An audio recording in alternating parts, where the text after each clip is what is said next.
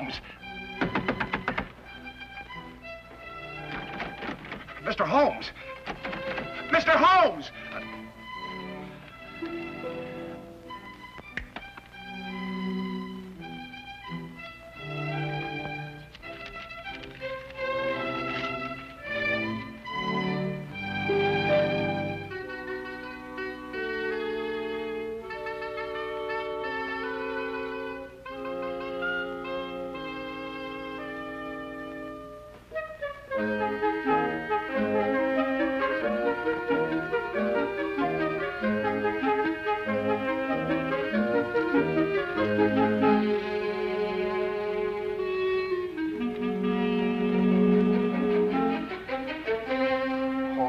May the saints above see fit that he comes back in time.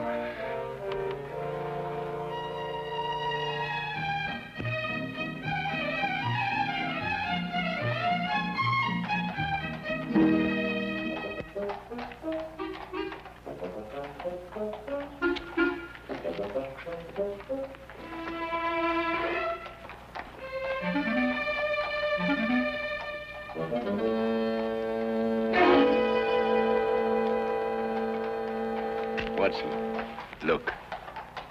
Holmes, where'd you get that wallet? It's not yours, is it? Oh, no, it isn't. But would you believe me if I told you I lifted it from a pickpocket? No. You what? Yes. He lifted it from that gentleman over there, and as he passed me in full flight, I lifted it from him. Yeah. Well, don't you think it'd be good to give it back to the owner before he leaves? Ah, better than that. I'll place it back in his pocket without him even being aware that it was taken in the first place. Oh, Holmes. Ah, but this is far harder than lifting a wallet and requires diligent training. Now, watch me closely, Watson.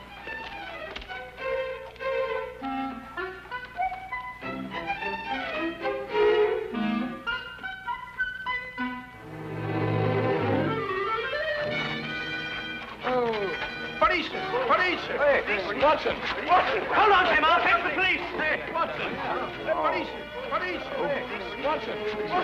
Sure. Sure. You were very lucky. If Lestrade hadn't come into the office at that moment, you'd still be in prison. Well, I got it and something went wrong. Probably a little more practice was all I needed. I suppose you haven't considered the other alternative. Of behaving like a perfectly sane, normal human being. Instead of going absolutely mad all over the... What on earth? Well, who is he? An Irishman by the colour of his shirt and the shamrock in his buttonhole. I'd also conclude that he was a typesetter by the ink-stained condition of his fingernails. Look, Holmes, that's neither here nor there. The man is in our flat. Do you know him? I've never clapped eyes on him before in my life. Hey! Hey! I don't like to disturb you, but... Hey, what time is it? 4 o'clock. Oh, good. We've still got 8 hours. Look, if you're a human being at all, you'll be helping me, Mr. Holmes. My name is Watson. Oh. Yes, Mr. Holmes. Mr. Holmes, my name's Brian O'Casey, a man of propriety, poor as I am. Oh, and Mother, forgive me. I wouldn't be breaking in here this way at all, only I'm the most desperate of men. Yes, so I gathered from your note, Mr. O'Casey. You obviously shoved it under the door, ran away, and then returned, fearing I might have overlooked it, eh? Oh, well, the cat might have run off with it. Or a wee mouse. Oh, we haven't got a wee mouse here. Oh, well, you know what I mean. I didn't want to be missing you. Not with £8,000 at stake. So I came back here and I let myself in so that I'd be waiting for you. Yes, well, that's most understandable, Mr. O'Casey. Now, perhaps you'd like to sit down and have a rest. Oh, thank you very much. Do you know something? My heart's beating like a trip hammer. Yes, I expect it is. You were saying something about £8,000. Well, that's the amount that's due to me. But unless I can get hold of Mr. Snowby midnight tonight, I'll not get a penny of it. Who is this man, Snow? Well, he's the man who's holding the last third of this ticket. You see, he's holding numbers 3 and 4. And without these, we can't... Just a minute, Mr. Casey. I realize that time is of the essence, and I should very much like to help you indeed. But perhaps you'll be good enough to start and tell your story right from the beginning. Oh. Yes, of course. But where does it begin? Now, Perhaps it begins with this terrible feeling of homesickness I have. It came on me all of a sudden, and it got worse and worse until I couldn't look at anything that didn't remind me of me home in County Killarney. Well, anyway, I was walking along this lunchtime, and I saw this woman, Belle Rogers. And, well, you might have seen her yourself. In the Marylebone Road. May the saints punish me if I'm lying. She didn't know me at all, but she smiled at me. I wasn't taught to be a fool. I lit off as fast as me feet could carry me.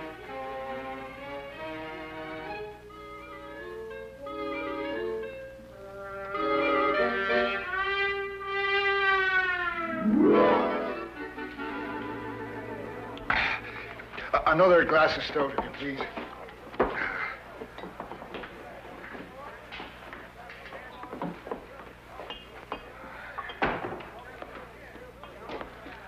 Brian O'Casey. I saw you in front of the bakery shop just now, but you got away before I could get your attention. Oh, hurry, Albert. What was the big rush? Oh, I'm telling you, Albert, a man has to look out for himself in this city. What do you mean? Look, as plain as I'm standing here, she smiled at me. Right out in public. Who? That's Irene in the bakery window. No.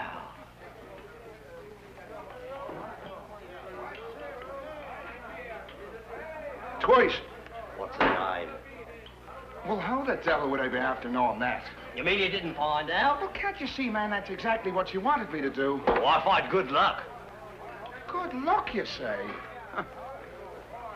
Now, look here, Albert Snow. I don't mean any disrespect to your country, but the fact is, I've been saving me money for one reason only. And that's to get back to Ireland as soon as possible. And no temptress with a honey tongue is going to flamboozle me out of it. Okay, so you may be doing the poor girl an injustice. Ah, but look, the fact is that she smiled at a perfect stranger. And in a certain way. Now, look, no woman is going to do that unless she's interested in getting a poor fool's money. Now, stay close by me. She's followed me here. Oh, there you are. I didn't think you'd run off when I smiled. What do you want? What do you want with me? It's in the window you belong. I only want to talk to you. Ask her to sit down. But look, this is no place for a woman. This is a tavern, you know. You'll ruin your reputation here. People won't buy the cakes you make. I'll only be a moment. Right here, Miss, Rogers. Miss Rogers. Del Rogers. Now, there's a name for you. Beautiful. My name is Snow. Albert Snow. This here's my friend, Mr. Brian O'Casey. How'd you do? Come on, Brian, sit down. All right.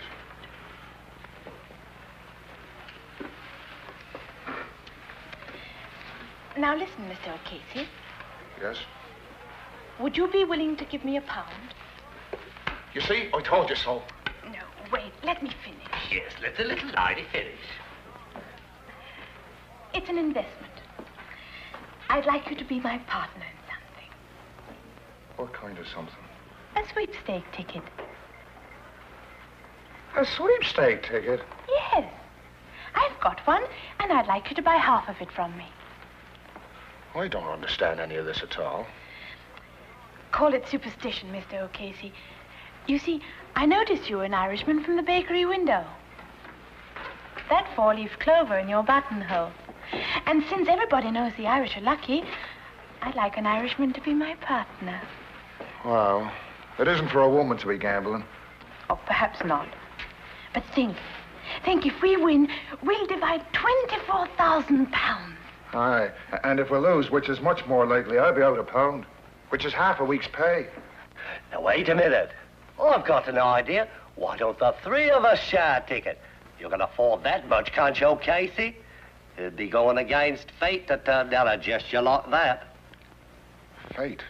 It's kismet, O'Casey. But I've never won anything in my life. But all the better. The law of averages is on your side. Do you have the ticket with you, miss? Yes.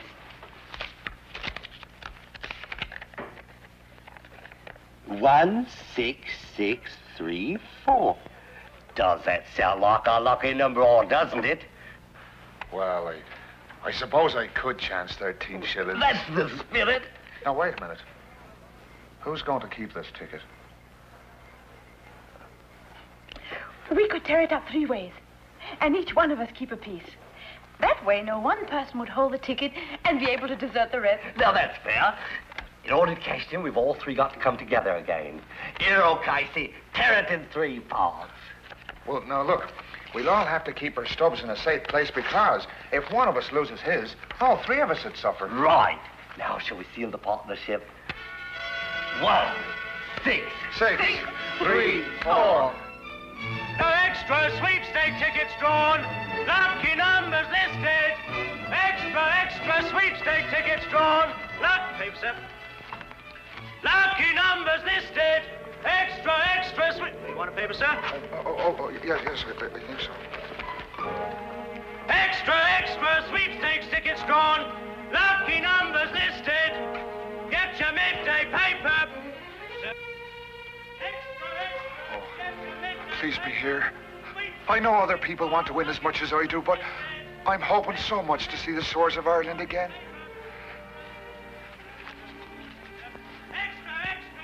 16634. Oh.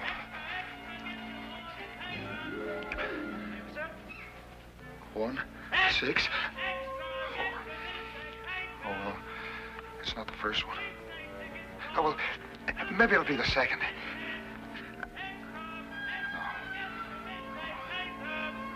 No.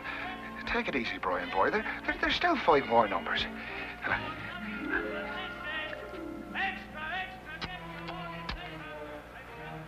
Oh, that Albert Snow. I was mad to let him talk me into this. Kismet. Fate. I'm going to be owed 13 shillings. That's what my fate's going to be. Oh.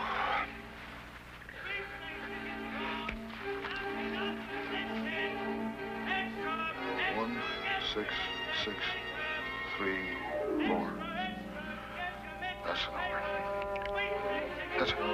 That's a number. It's mine. It's mine. The sweepstake money's mine. It's mine. It's mine.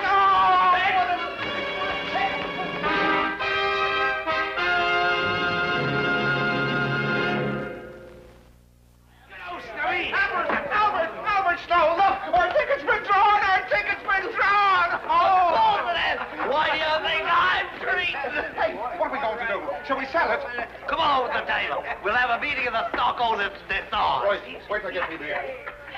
I knew it, Mr. O'Casey. I knew we'd be lucky. I was a fool not to be listening to you right off. It was like I said, O'Casey, kismet. Yeah. But sit down, everybody. Let's decide what our next step's going to be. The question which confronts us now is, shall we sell the ticket or hold on to it and go all the way? Burn Dream, our horses are 20 to 1 shot, but he could win. I say, let's go all the way. Oh, well, I'm not that much of a gambling man myself. But, Mr. O'Casey, you just admitted you were lucky. You can't desert us now. Us? What do you mean by us? Do you mean you both decided already? Well, Belle and I have been seeing a bit of each other. Naturally, we speculated on what we would do if our ticket was drawn. Oh, Casey, wouldn't you like to be rich? Oh, well, sure, and I would, but... Let's put it to the vote. Majority wins. Now, wait a minute, Belle. Of course, we'd outvote him. But I think in a case like this, since we're all friends, a decision like this should be made unanimously. How about it, Casey? Come in with us. It's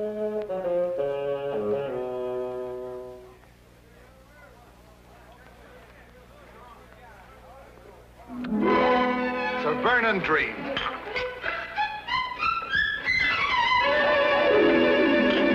Hey, waiter, I'll have another beer, as long as he's paying for it.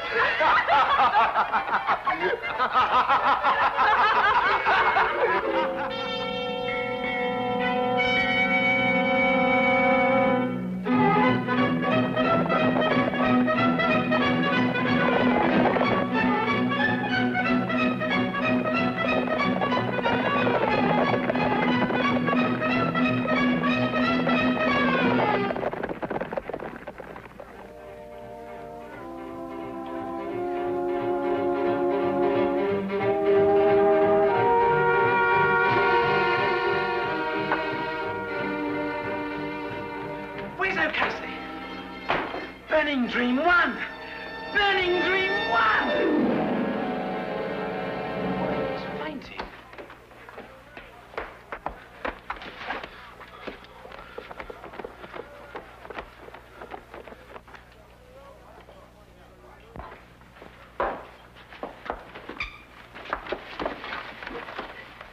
How do you feel? Did you hear?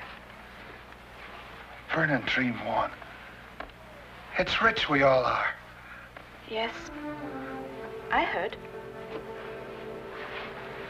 Where's Snow? I don't think he's coming. What do you mean he's not coming? He's got a third of our ticket. He has to come. I've been looking for him since last week, when he broke an appointment with me. Mr. O'Casey, he's disappeared.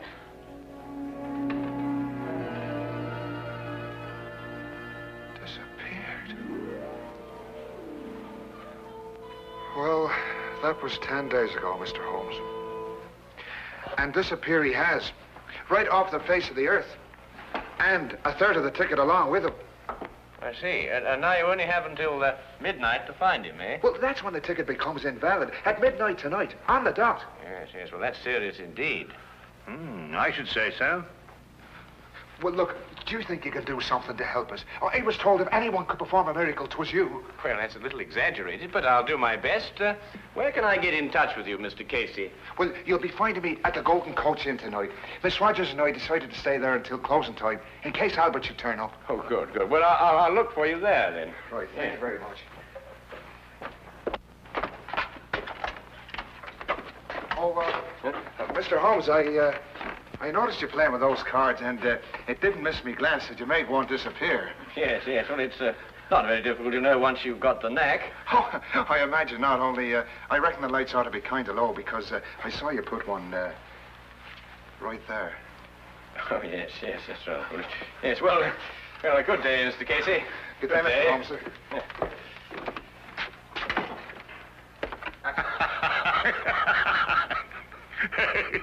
Yes, well, I'll work it out in time. Why don't you give it up altogether? I was referring to the disappearance of Mr. Snow. Oh. Where are you going? We are going to the baker's shop to see Miss Rogers, Watson. About what?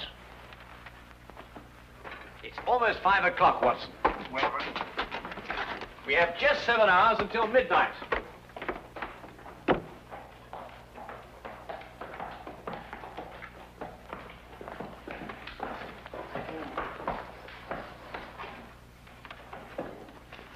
If I'm right, Watson, this won't take more than a minute.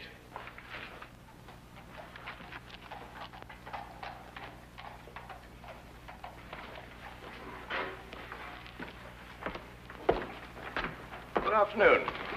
I'd like to speak to Miss Rogers. Is she here? She left this morning. Oh? Why? Don't ask me. When I arrived, she was gone. There was only a note from her saying she'd taken one of the 12-layer cakes, which she would pay for in the morning. Aha. Was it by any chance a white cake? One of my very best. Thank you very much for the information. Good afternoon.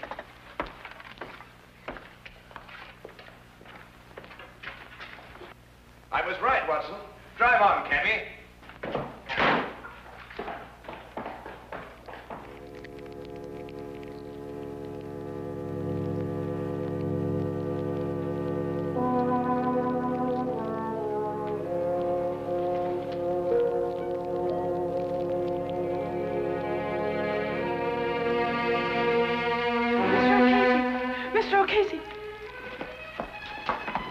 Here, no, take it easy. Come on, sit yourself down.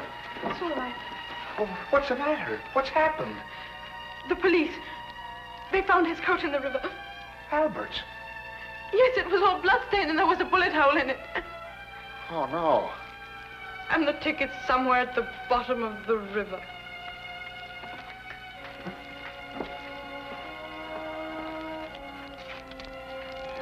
What are you going to do? I'm going to throw my stub into the fire and watch it burn. It's useless now. Oh, but Miss Rogers,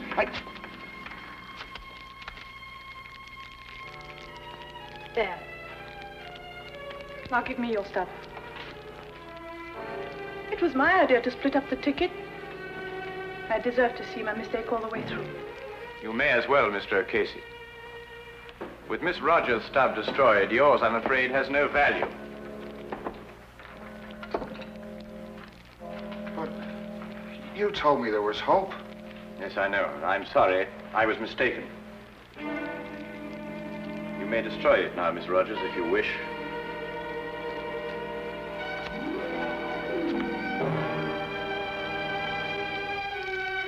Now it's all finished and done with.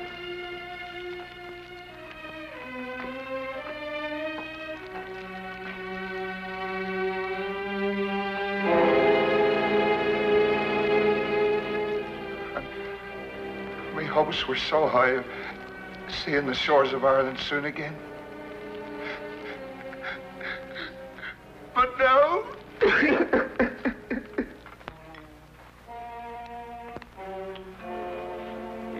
Yes, perhaps a little tea would improve your spirits, eh?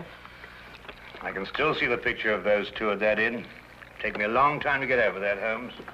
Oh, I think you'll get over it sooner than you imagine.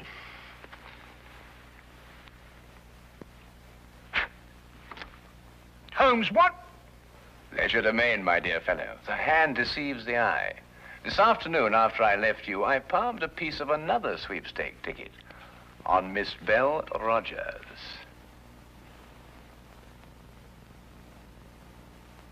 Neat, eh? Would you like a little whiskey in your tea? It'll do you good, you know, and help you sleep. Blast the tea, Holmes. You're hiding something from me. Well, nothing really, except that it occurred to me that Snow and Belle Rogers had contrived to cheat O'Casey out of his money. I was absolutely certain of this when we visited the baker's shop, and I found out that she had taken a large white cake. Look, well, what's that got to do with anything? A large white cake, very appropriate for marriage, don't you think, Watson? You think they were married? Or about to be. Yes, but that still doesn't tell me what kind of a scheme they had. Well, it was really quite ingenious. Snow would go into hiding, and at the crucial moment give the impression that he'd been murdered. Now, this was the cue for Miss Rogers to give up hope and throw her stub onto the fire. Ah, yes, but it wasn't the real stub, but one that she had obtained, as I did. Now, very artfully, she would get O'Casey's stub from him and pretend to do the same. You mean she really kept O'Casey's stub and destroyed a dummy one? Huh? Exactly. Now, she and Snow would have had a complete ticket if I hadn't substituted a dummy of my own. Well, that's amazing, Holmes. Fantastic. Well, the whole thing makes sense now. Or does it? After all, you've no proof of anything. Your whole theory is just a series of inferences. If once your premise is wrong, the whole structure collapses. Naturally, my dear Watson.